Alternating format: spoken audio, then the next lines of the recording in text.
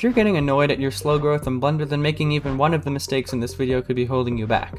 But how do I know that? I've made every one of these mistakes, and when I stopped doing them, everything changed.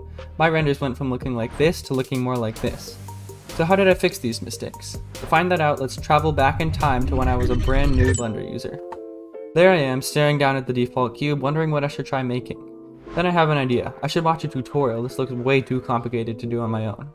I head over to YouTube looking for something interesting, and already we found our first mistake. Watching tutorials is a great thing to do, but when I was learning Blender, I constantly watched them but never actually touched Blender. Watching Blender Guru make a kitchen in 15 minutes won't actually teach me much, and it won't make me get better at Blender. So what's the fix here?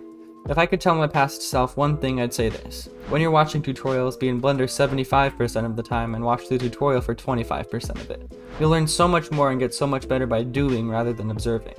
And if I'd realized this, the rest of the mistakes would have been so much easier to fix. For the second mistake, let's travel forward in time. Here I am, a little better at Blender, and I've just had a great idea for a project. I work on it for a little over an hour, but I accidentally turned the subdivision modifier a little too high, and everything just starts falling apart. First I get this screen and I start to panic. It'll be fine, right? I can just wait it out. But then the window disappears and it hits me. I haven't saved at all. All of my work, everything I've done is gone forever. Even though I was using Blender and not just watching a tutorial, none of it mattered because I didn't save. The fix is pretty obvious here. Hit Ctrl or Command S as much as you can. This was a quick one, so let's get on to our next mistake. Let's travel forward in time even more. As time passes, I'm using Blender a lot and saving as much as I can. I'm looking for another tutorial, and as I'm scrolling, I notice how quickly some of these projects are created, and I wonder why I can't make an elaborate scene in under an hour. Every time I try, I get frustrated and annoyed with how it looks and how long it takes. This was my third mistake. As someone who makes Blender tutorials, 5-minute videos like mine take a lot of time to make. This one, for example, took over a week and it isn't even a how-to tutorial. Imagine how long it took to make the donut series.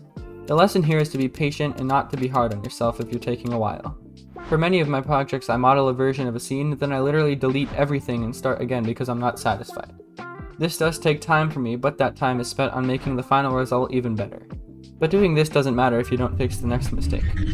Now let's go back in time all the way to when I downloaded Blender for the first time, 3 or 4 years ago. Now, of course, I try to make my projects look as good as possible.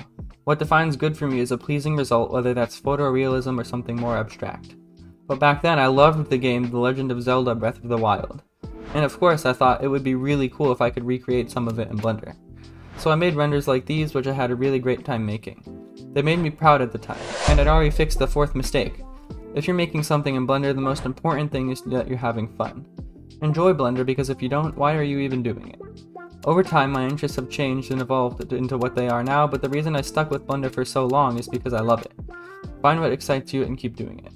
Speaking of enjoying yourself, let's travel back to the present. Every time I make something in Blender, there's always some part of it I don't think I have the skill or patience to make, like a cloth blanket or a really complicated object. But then in another scene I make later, I don't even think about making something like that, I just do. For example, a while ago I thought making a landscape with trees was impossible because I didn't want to buy any and because my modeling skills weren't that good. But later I made this, which isn't perfect, but I modeled the trees and they looked much better than I thought they would. And this brings us to the final mistake, not pushing yourself. The key way to get better in Blender is by doing things you might not think you can. Let's say you're modeling an interior scene and a piece of furniture looks really hard to model in Blender, so you just decide to skip it. If you do that, you don't actually get anything out of the scene. Sure, it might look nice at the end, but you don't actually get any better at Blender. And now you've made it to the end. There's still one bonus mistake you need to fix, and that's not hitting the subscribe button down below. See you next time.